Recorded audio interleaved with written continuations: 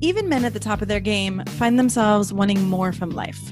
Whether it's more meaning, unshakable confidence, a bigger impact, more money, deeper love, a hotter sex life, or a powerful legacy. Find out how good your life can be on this episode of Man Alive. Also, did you know there's a skill many men never learn that ends up seriously limiting your professional success and satisfaction in your love and sex life? I put together a free guide to explain this unknown skill and give you exactly what you need to use it today. Get it by heading over to ShaynaJamesCoaching.com or text the word ALIVE, ALIVE, to 44144. That's 44144. You'll also get access to Man Alive outtakes, raw footage, and bonus videos you can only get there. Hello, and welcome to this episode of Man Alive. I'm here today with Jamie Wheal. Welcome, Jamie. Thanks for having me. Yeah, so excited to have you here. For those of you who don't know Jamie, I will give a quick intro. And I actually didn't realize that we were going to be having a conversation that we're going to be having. Jamie, let me back up. Jamie is a master of flow states and has written books and researched, and I'll give you his background. But I was thinking, we're going to come in and we're going to talk about, flow states for success and happiness, which is part of what we're going to talk about. But Jamie informed me that what he really wants to talk about today is Guerilla Tantra and the sexual yoga of becoming. So I am thrilled to dive into this topic. And I don't know where this is going to go, but that's more exciting to me. Awesome. So Jamie has co-authored the global bestseller Stealing Fire, which he just informed me was nominated for a Pulitzer. So congratulations for that. Thank you. And he's the executive director at Flow Genome Project, is an expert on peak performance and leadership, and specializes in the neuroscience and application of flow states.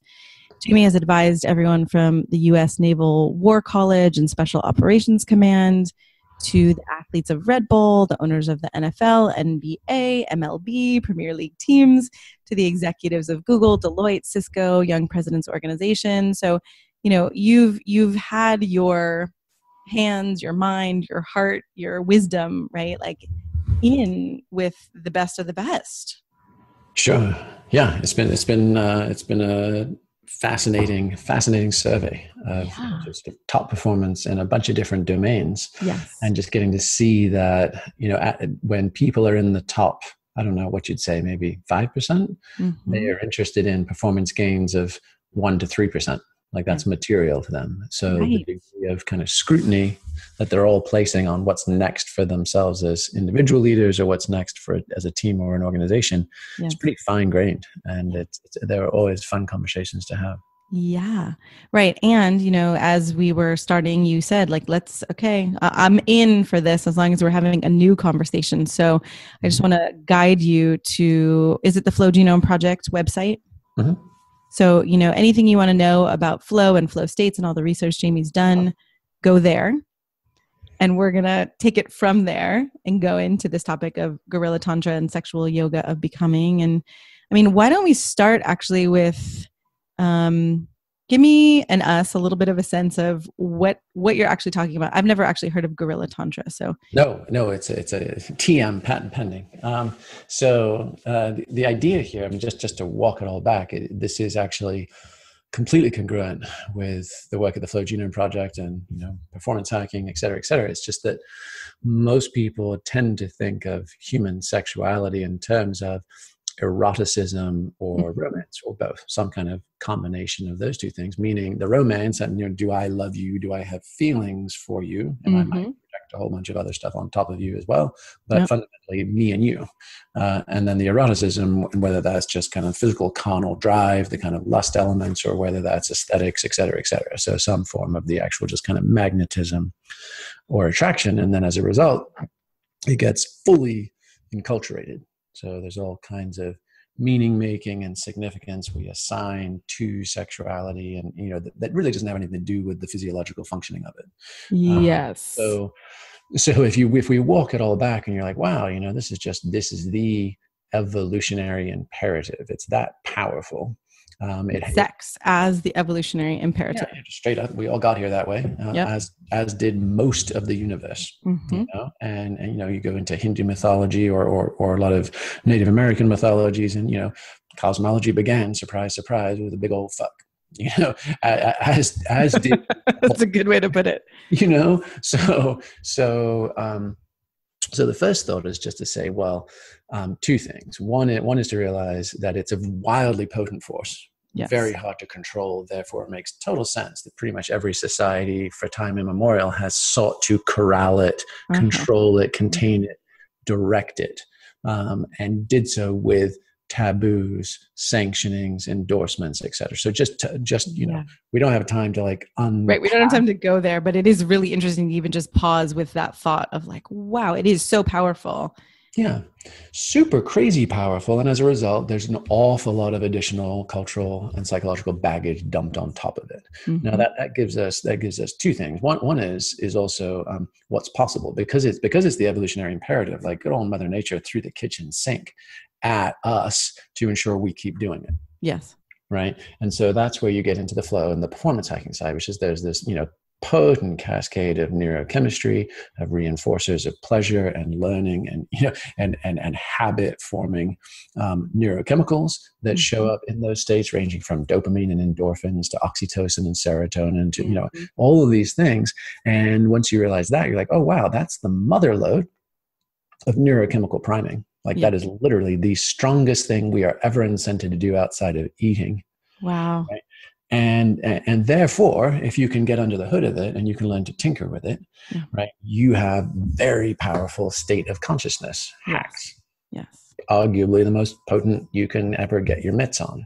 And state of consciousness hacks, you're saying through sex or during sex. Yeah, like learning, decouple it from all the cultural baggage. Yep. Realize that fundamentally we are neocortexes, connected to spinal columns, connected to erogenous zones. And you're like, oh, wow, we can learn to play and tune our own instruments, the instruments of our lovers and partners, with the intention of precipitating wild ass, super interesting states of consciousness. And then you point those wherever you want. That to me is super interesting. Right. And it just strikes me, just to pause here for a moment, to say a lot of people are having a kind of sex where it's just, a lot of people are not having as much sex as they want. A lot of people are dissatisfied with their sex. A lot of people haven't necessarily, at least, people who've come to me and work with me and, the people I've met out in the world, a lot of people aren't talking about sex. And, I don't think in general there is a sense of what you're saying, that sex is kind of this doorway, this rocket fuel for different states of consciousness. Yeah. And I've been in a lifelong relationship with my partner. And so as a result, in varying points in time, we kind of came across a book on Tantra, like Margot Anand's, Art of Sexual Ecstasy or something like that. And I read those sons of bitches and I get through like the second chapter. It would be like, and here's the part where the man wraps himself in veils and comes prancing into the bedroom and takes off his clothes, does a striptease, and don't forget the incense. And it's like, fuck that noise. Like, not gonna happen. Right. So when anything resembling, or even, friends of mine that were like comparative religious scholars, and they'd be like, hey, here's some badass Tibetan Buddhist OG Tantra. Like, check out this PhD dissertation or something. Yeah.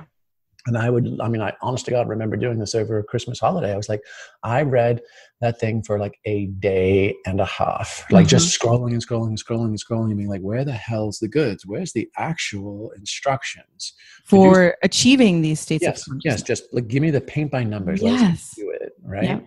And I never got there. What I realized is no sooner did you start getting into like the how-tos, then you got into these elaborate cosmologies, and then you have to recite these words or these languages, this deity or this, that, and the other.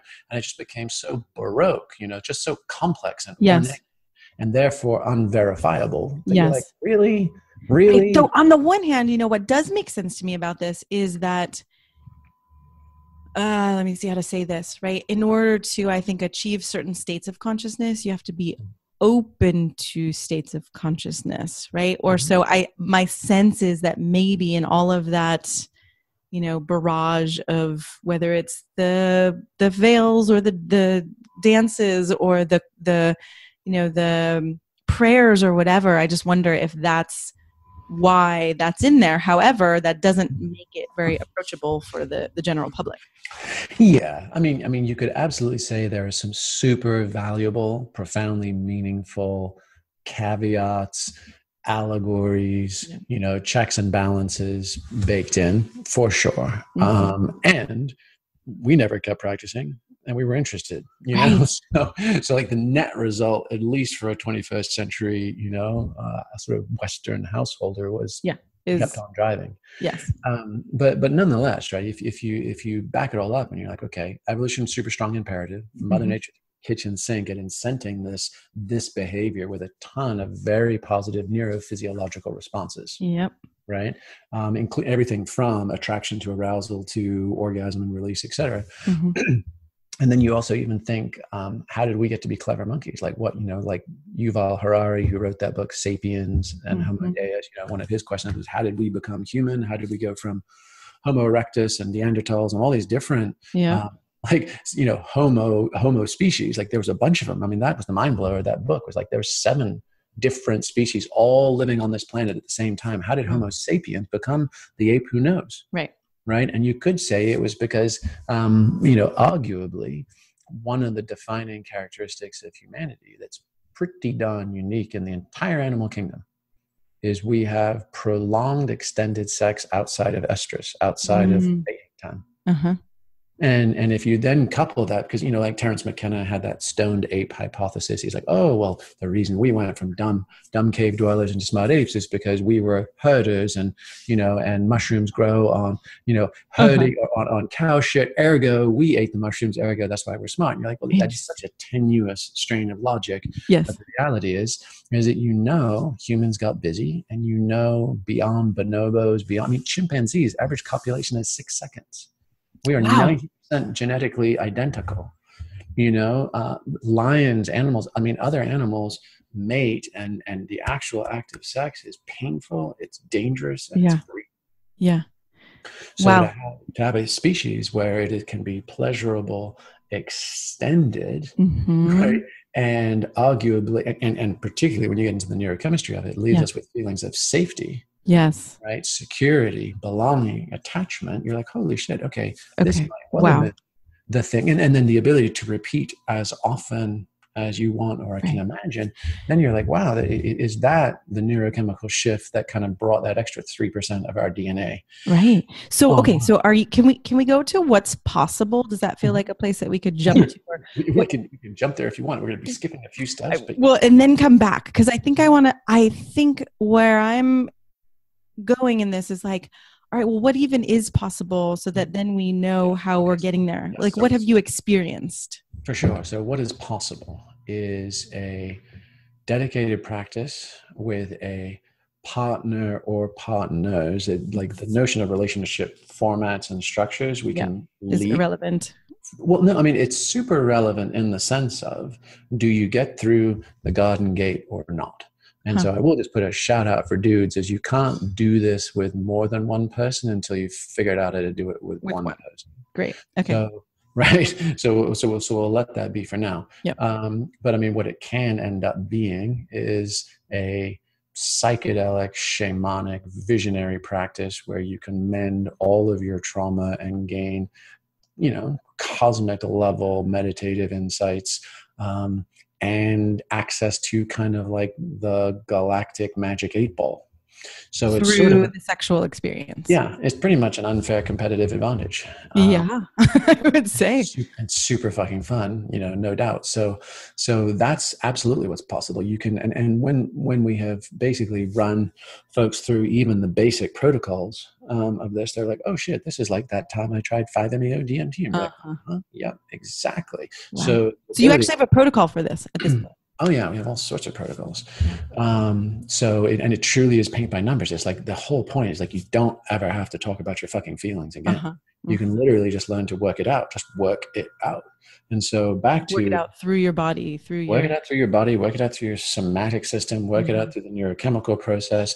So basically it becomes like Lego block, like Kundalini Lego blocks. And you can just snap them together in sequence and really just think of, again, if you de-eroticize, de-romanticize, and even de-socialize sexuality as a set of behaviors, functions, or practice. And you're just like, this is just stuff humans can do. Right. Which reminds me of we don't have to go there because everybody can, watch your talks and everything, but of really looking at our egos or the possibility that we've been, trying to navigate life with a driver that hasn't necessarily been able to get us where we want to go or need to go. And your analogy of this dashboard, right? That we're, that. Yes. Yeah, exactly. So the notion of a dashboard, you can live up on, you can kick it up on the dashboard instead of down sucked into your stories. And by the way, one of the apps you can be running is the neurosomatics of full spectrum sexuality.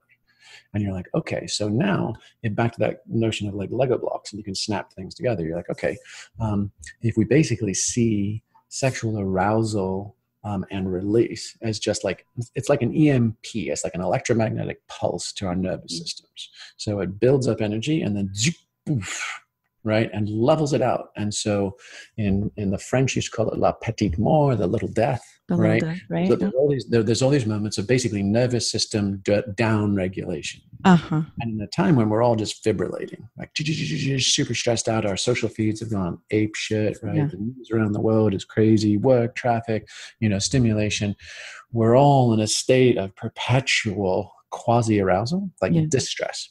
But not the distress kind of arousal. Right, not eustress, not positive and healthy stress that makes us stronger, just distress, just fibrillating noise that is just depleting us. Yes. So what sexuality can be viewed of, at least particularly in this day and age, is a way to is to increase the eustress, right, the positive arousal in our system, and then drop it out entirely. And leave us increase the eustress and then release the stress from our system. And then release it cleanly. And so it can pulse through our entire nervous system and leave us level set. So you can use it as a form of very deliberate trauma release. Because, right, I mean, unmetabolized stress becomes post-traumatic stress. Right. So we end up with an accumulation. Like if we can't deal with it in real time, backlogging in our nervous systems, our psychology, our relationships, etc.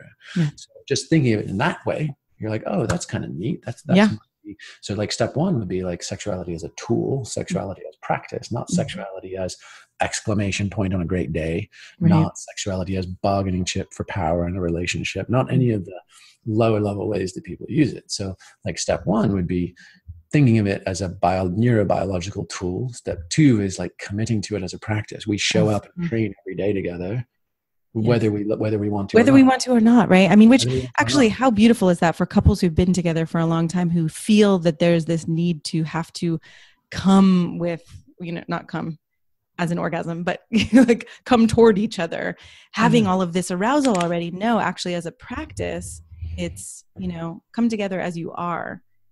And practice. Bow onto the mat. Just bow onto the goddamn mat. I do not wait to see if my pearly whites are shining back at me to decide to floss my teeth at night.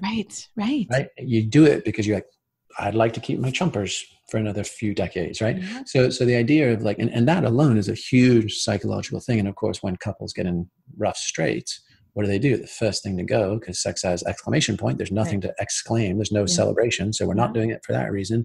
And there's sex as bargaining chip or tool, and someone, often a woman, is withholding, right, as a way to communicate. Sometimes women, sometimes man, right? We don't have to get into that necessarily, right? But it is like one person in the couple usually is using it in that way or withholding. And yes. Absolutely. And so what you end up with is a death spiral. And then the only thing left is like couples therapy. And you're like, dear God, like now we've just cut off all new energy into the system. Yes. And we're now quibbling over the table scraps.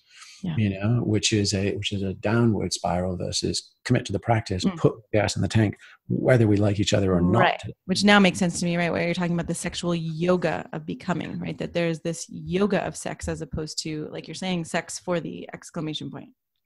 Yeah. And then you're like, okay, so now in the notion that it's modular and configurable. I mean, this is not like the actual experience is very organic. It can be totally romantic. It can be profoundly relational. Great. Okay. So that's interesting too, right? It's not this kind of scientific, like you said, paint by number. There's actual human experience there and Massive pleasure and delight. Yeah. Massive amounts of human experience, and no need to believe anything a priori. Yes. You can just go try it out. These experiments. Yeah. And so like if you do that, then I'm a big fan of like let the mystery stay the mystery. Like there's no need to prejudge or pre-wire or overpromise what's on the other side of any given experiment. It's much cleaner just to be like, try this. Here's the rationale. Here's a research or a credible reason why you'd even want to try. Mm-hmm. Here's the instructions. Go conduct this experiment. See what happens for you. If it's valuable, you'll keep doing it. And if it's not, the less we've spoken of it, the better. Yes. And if you come up with your own content that needs debriefing or integrating, awesome. Now you've got your own data set. Yeah. And it's just generally, I think, it preserves more people's autonomy versus getting all hopped up and chasing some new blinky shiny thing. Right. Some new high, some new promise, some new something. Yeah. But I mean, the realities is like combining. So now back to that notion of Lego blocks. You're like, oh, okay. So there are no skipping steps, right? And so in human unfolding, it's like, oh, my physical level of not just fitness but openness, right? I mean, what is my spinal mobility? What is my pelvic openness? Like if I have tight hip flexors and an inability, and I sit too long, and all those kinds of things, and I spend all my time not moving. Right, I'm not going to be able to connect in a meaningful way.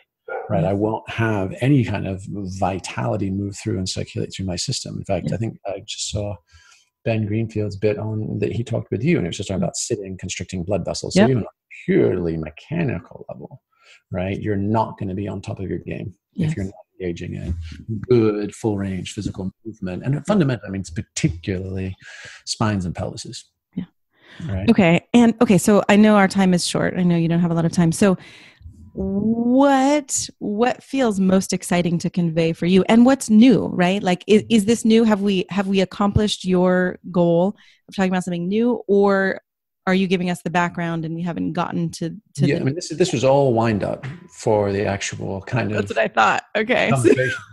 Yeah. So the idea would be is that like if you realize you're like, okay, so you can combine sexuality, practice, and arousal with a host of additional beneficial projects for optimizing yourself. So start with your physical movement, right? And get multiplanar, open joint, like full range of motion going. That's awesome. And add respiratory practice. Can you actually breathe and circulate, oxygen, carbon dioxide, and nitrogen in a skillful way? And anybody who's been doing Wim Hof breathing or any of those kind of things, or has tried a holotropic breathing workshop, you dip your toe into varying aspects of that. Relational practices. Does your partner feel known, seen, trusted, safe?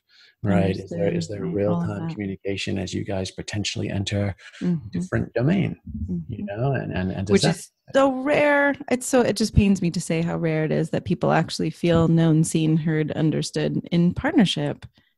Yeah.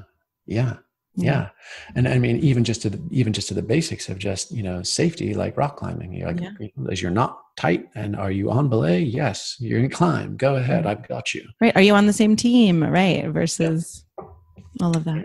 Which circles back to the notion of, hey, like practice this with a single partner first, simply because you don't get any place meaningful or interesting constantly swapping.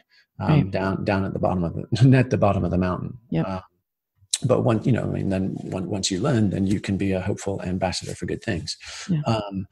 But you then realize, oh, so and then take even take sort of conscious kink, right? I mean, you realize, oh, pleasure pain can be swapped out and mapped to arousal cycles, which increase neurochemistry. You Yes. can combine varying combinations, and again, this is in the context, prerequisite, absolutely These are all prerequisites. high trust container. Yes. No one is pulling fast ones on anybody else. This is not, and this is not pickup artists appropriating NLP. This is not any of that. Just was like, right, what's the list you're going to use? Pickup artists, right? Any of those ways to debunk or to try to manipulate, right? This is based in deep trust and care and love. And I mean, those concepts could all be created or understood in different ways too. But what I'm getting is, right, this foundation of, a partner with whom you are heading in the same direction, on the same path, wanting good for each other. 100%. And then you realize, okay, if we are able to, I mean, fundamentally, right? I mean, most of Tantra, East and West, has basically been, delay or avoid male ejaculation for as long as possible. Interesting. While having sex for as long as possible. Everything else is sort of details, it's like additional different bells and whistles and cultural particulars. So you're like, okay, so try that, right? Just try, and you can throw in, orgasmic meditation or some other sensitizing, preparing practice. To open and be able to feel more and conduct more energy through your body and all of that. Yeah. So start there, right? Start with deep attention to a woman partner if a woman partner is in the mix. Extend and prolong, nice, connected, heartfelt sexual encounter through the range of arousal and peak and climax. Consider adding in any form of intensifier. So there's a whole range of like sexuality, tools, not toys. I mean, everybody, if you just look into your kitchen and you see these thousands of dollars spent on the off chance someone might actually cook a real meal in that room. Right, like this. So, but and so sexuality, it would make sense that we would invest in at least some tools, some form of quality tools. Good vibrations, which is up in your area, like a women-owned, sex-positive, highly educational store. Wants to kind of steer, understandably steer well clear of kind of trench coats and brown paper, wrapping paper. Right, there's high quality positive places to learn and find tools and practices. Okay. And you're saying we're still in the prerequisite realm. Like we haven't gotten to the Guerilla. I mean, the actual source code would be like, okay, super funky ass beats, quiet, dark room, good candles, vibe it out, safe, uninterrupted space, orgasmic meditation for 15 minutes, this is all cis het blah blah blah. Right. Well, you can do orgasmic meditation with a man or on a penis as well. So yes, either way, whatever gender, whatever sex you're having, you can do this. Yep.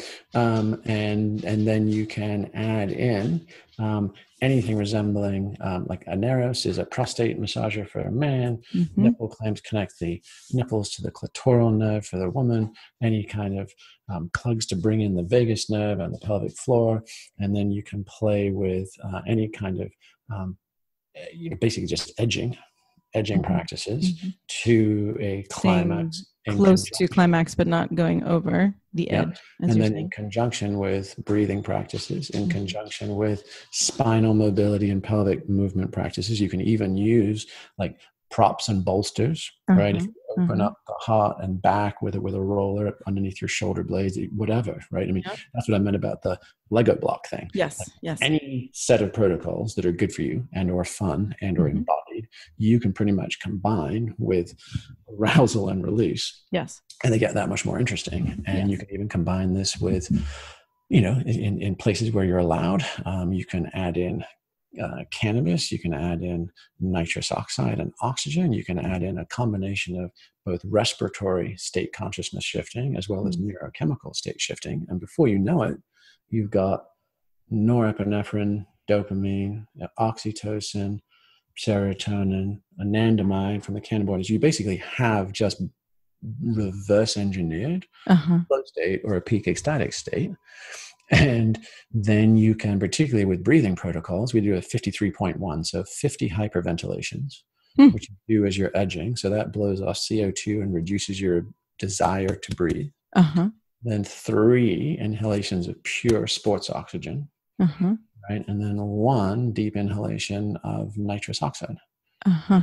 And time that with maximum pain, because your pain threshold goes up. Uh-huh. Nitrous Uh-huh. oxide is used by doulas. It's used by midwives and all those kind of things, from mothers delivering children, as well as the happy dentist, right? Yes.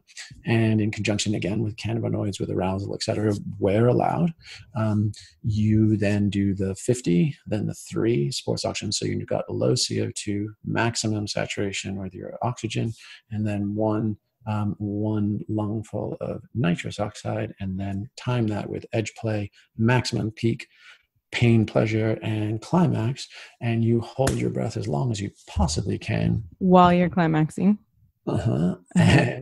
And that's kind of the ball game. Okay, so that's the paint by number that you just said. That like conduct that, see what happens. But no, that is like it typically shows you 2 things. It will, if you are clear, like if you've done the rest of your integration and work, and William James, I mean, back in the 19th century was doing this, and he's like, oh, it was amazing. You get shown the meaning of the universe. You just don't remember it when you come back. Right. But I mean, it birthed the entire field of comparative religion. It was what inspired him to write Varieties of Religious Experience, his seminal book on the subjects. Like, I mean, it's what got him started. But the realities is, part of the reason is A, he came back and didn't have the language for it, and B, he didn't have the embodiment to hold it. So now, right, which goes back to all the other building blocks, like you were saying. Yeah. So in this day and age, we have the language, and we have the ability to be much more integrated and embodied. And if so, you can come back with kind of quicksilver from the other realm that you've just visited. Yeah. Do you have personal examples of what quicksilver you've brought back? Yeah, well, I mean, pretty much the entire thing, including the self-disclosing nature of this practice itself. So it taught us what was next, which is bizarre. Meaning literally like, hey, here's how this works. Oh, here's a vital respiration workshop. Like, here's what it would look like. And here's the progression from like static apnea breath hold with a pulse oximeter to Navy SEAL box breathing to freehold diving protocols. So you were shown to gas assisted breathing, to gas blended assisted breathing to the end. And oh, by the way, that should run about 60 to 90 minutes, and you can call it the vital respiration workshop. Wow. Like, oh shit, wow, that's fucking fascinating. That's what I mean about like the galactic magic 8-ball. So like it is, but here's the thing: there is an interior logic to it, and it appears, and beats me why I don't presume to like assert the meta meanings here, but it appears to be self-governing. It tends to show you both the world of infinite possibility, and also exactly where you're broken. And it feels like, and we loosely the breath hold as you travel, we've playfully called like the cosmic fuck tunnel, because that's what it is. I mean, until we come up with a more technical name, like it. That's our working title. and what it appears to reveal is something resembling like the bliss fuck crucifixion. So you increase the pleasure, and you can, you understand all the knobs and levers. So you're like, okay, this would work. We should try this. What about that combination? They all work amazingly. Yeah. And so you're like, oh, so and then that gets you to the la petite mort, the little death. So it is this winking out of all preference, pleasure, pain, stories, all of it. And the crucifixion part is just the, oh dear God, I am here 100% alive. Yes. Filled with gratitude and torn open with the heart-wrenching beauty of being alive. Yeah. And it feels like the game is, if you go home and do your homework, if you do what you've been shown, then you get to level up the next time. Yes. And if you don't, then you enter the hell realms in a hurry. Well, and that's kind of what I was actually just going to go to. And I know we need to end soon, but my personal question that I've been kind of wondering about lately is, being a mom, running a business, all of these things, right? Like, does this last for you? Do you get to, do the benefits come from the bedroom into the rest of your life? Are you finding that? I mean, it is a central practice. It is the wellspring of magic and meaning in our life. and it, Beautiful. it informs everything from parenting to creative projects in the world to like bizarrely tactical stuff like, oh, here's a kick-ass marketing strategy, holy shit, never thought of that. To yeah, I mean, like I said, I mean, in many respects it feels like, and you know, it can sound like utterly debauched. You're like, oh my god, I cannot believe, right, that someone is like swinging from the chandeliers in that fashion. That's out of hand. But then you realize it's also like incredibly squeaky clean, and positively wholesome, because you're like, well, there's no need to go state chasing in any less effective way. Like, why would I casually drink? Why would I habitually like be a stoner? Why would I be on pills or psychedelics, or like, why would I do anything other than save my entire week for like that experience? So you become super clear, and then like the no skipping steps, you're like, all my body work. Suddenly I'm training my ass off. Right. You know, Suddenly you're doing all of those steps and all of those building blocks to actually make this all the happen. building blocks, because the more you prep, the higher you go and the more you retain. So it suddenly becomes literally, it's just the final capstone building block on an integral practice. So now you get this amazing positive reward, which is, ta-da. Like, most people aren't like, wow, I've just done push-ups for a whole week and there's some incredible neck snapping light experience. Right. But if you train in this fashion, and it's just the culmination of a whole stack of, as I said, diet, movement, respiration, relationship, you know, financial practice, you know, getting my work done and getting my stuff done at work. Right. Like, so I'm free and clear, right? All of it. And then you realize, that in many respects, it just, and then even the notion of like the sexuality, because again, people can't help but be like, whoa, the only people I've heard about that's like cooked up Russian strippers in Vegas and like something really weird. You're like, yes, right. No, and I love that you're bringing this actually into a possibility for the mainstream. Yeah, like, and the reality is because most people are so repressed about this stuff that they only act out of compulsion, perversion, etc. So you're like, whoa, well, if that's like 2 or 3 of those things, and you're talking about doing 7 or 8 of these things, then that must be super unconscious or super compulsive. And it's like, it's the exact opposite. It's not. And then the reality is you can't do this casually. So it also becomes this ridiculous backdoor into lifelong partnership and sacred union. So you're like, oh my God. So this notion of like midlife couples being like, hey, you know, that the thrill is gone. Over. It's like, yeah, of course it is. But like, holy shit, you could be beginning to practice this thing where it even ceases to be about our quote unquote sex life. Yes. It's literally how 2 caring humans connect their prefrontal cortexes and their spinal columns and circulate tons of energy and take turns slingshotting each other to the back of beyond, which is endlessly magical, mysterious, and fascinating. And by the way, gives you all the source code to then go back, and you can use it. Like if you know, you've seen the MDMA PTSD studies where they're like taking a pharmaceutical, safety, security, belonging, and then going back and revisiting stress and releasing it, that they haven't been able to do any other way. You can take this sexual protocol, does exactly the same things on the neurochemical level, and then go back and do guided revisiting and excavation of trauma, of places you've hurt each other, of anything, or places you were hurt before you even found that practice partner. So, okay, I think this is amazing, fantastic, magical. Like you said, I think it can rewire our ideas of that midlife relationship, or, you know, relationship going downhill. And I imagine for one listening, right, it's like, wow, that is in a way like you just gave me a rocket ship.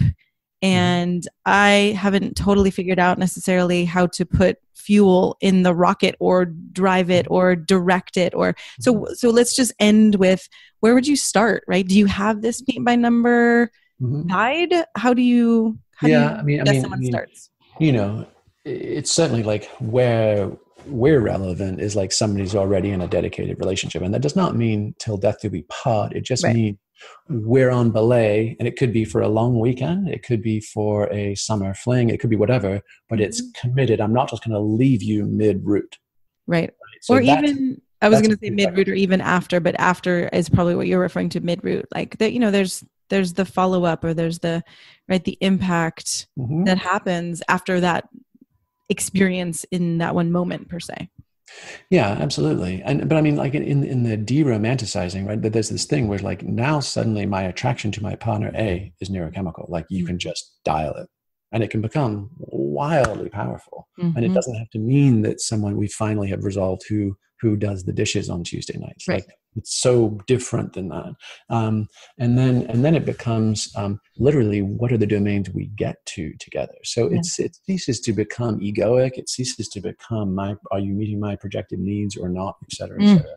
But as far as the beginnings, I mean, the first is obviously self-bodily knowledge. So even if somebody's not in a relationship at that time, they can begin practicing and understanding their arousal and their movement. And it's just kind of Taoist 101, right? I mean, the more alive, this is true for men in midlife with dropping testosterone, prostatic understanding, pelvic understanding and control, true for women in too, both, perimenopause kicks in at 30, 33, like, and it's just kind of a variation from there. So like, everybody's different, but right. Yeah. I mean, I love working with men on that sense of getting to know their own bodies, their own psyches, their own arousal, how emotions are connected to arousal. I mean, all of that, right? Like you're saying, I mean, these are the first steps in this process. And many men, right? I mean, two things I'll leave, takeaways for you guys is that after 8 p.m., men's testosterone drops off a cliff. So if you're in a longer term relationship and you're waiting until 10 o'clock at night or 11 o'clock at night and you've had a beer or two, right? All those kind of things, you're saying, I'm just not feeling it anymore,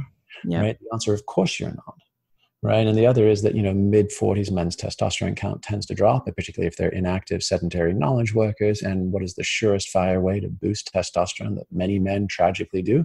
Run off with a young new mate. Right. That actually does spike testosterone. And so if a guy's like, I've just lost that sense of life, I'm just phoning it in, I don't know what's different. And then, little Susie Q, my secretary, suddenly makes me feel alive. I'm willing to destroy 20 years of something really useful because I don't know how to rekindle the honeymoon phase with my primary.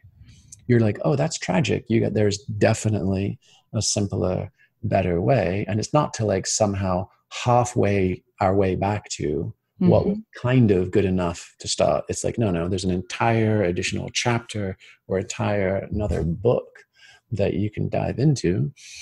And it's pretty limitless. Okay, right. So, I mean, that is revolutionary, right? To talk about that right now, what seems like the only option sometimes for a man who's getting older and has lost his testosterone or sense of attraction or whatever is to leave for the younger woman, that this is actually a pathway back or even beyond, like you said, to where he started. Yeah, way beyond. And it completely decouples, again, all of the romantic egoic stuff of like, I'm not feeling alive, therefore it's your fault. Right. I'm not attracted. Yes. Right on. Right. And instead it becomes, wow, we are practice partners and we can intensify the polarity at a neurochemical level. So it's kind of like, evolution is amoral, right? It tricks us into the sack, doesn't care with whom, whether it fits our social structures, preferred relational formats, emotional, psychological, personal needs, et cetera. It just wants to just spread the gene pool. And it's played a number of fast ones on us, including that male midlife crisis, run off with the secretary bit, right?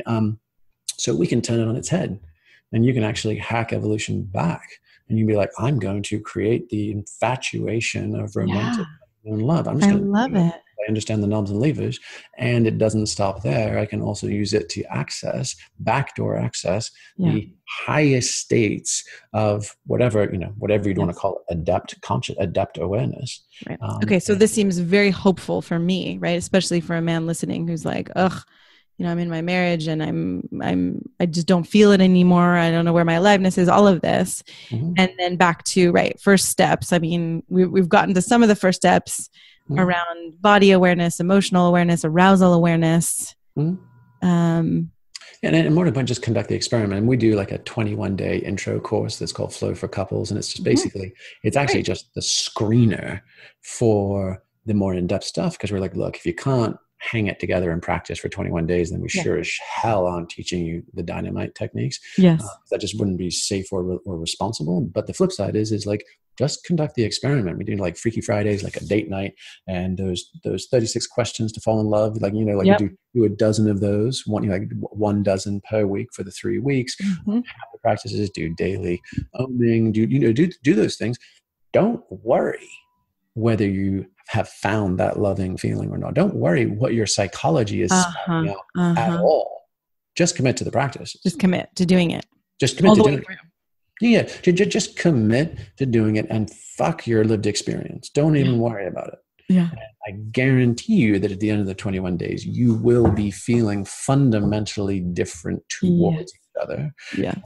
And about your own sense of things. And that's the kind of easy way. Like, no one has to talk about the feelings. Now, the reality is you start moving that much juice between you as a couple.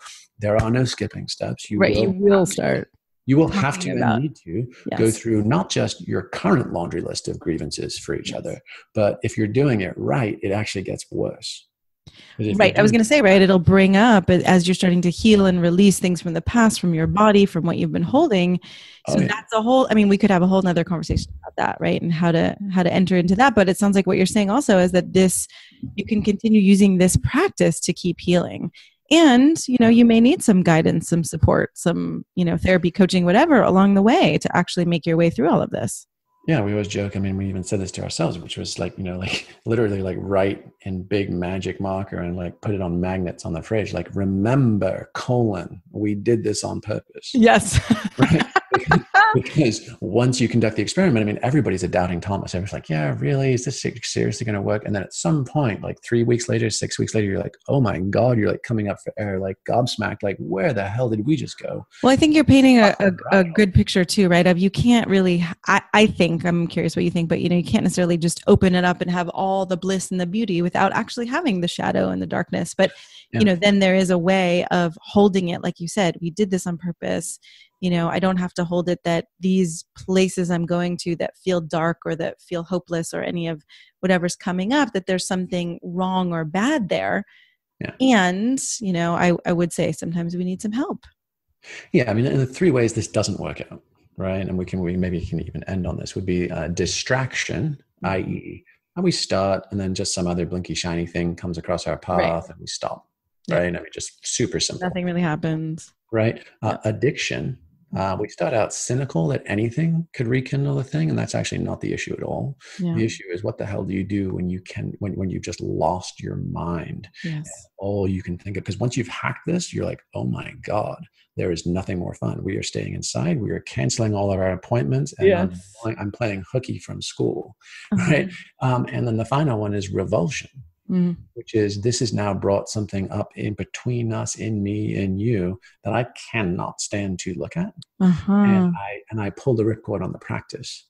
Yeah. And so as long as you continue to lean into the pain, and as long as you continue to bow on to the mat, meaning we keep practicing no matter what, then you have safety. If you bail on the practice in the midst of the gnarly, then you're in the wastelands. That's not one I'd recommend. Yeah.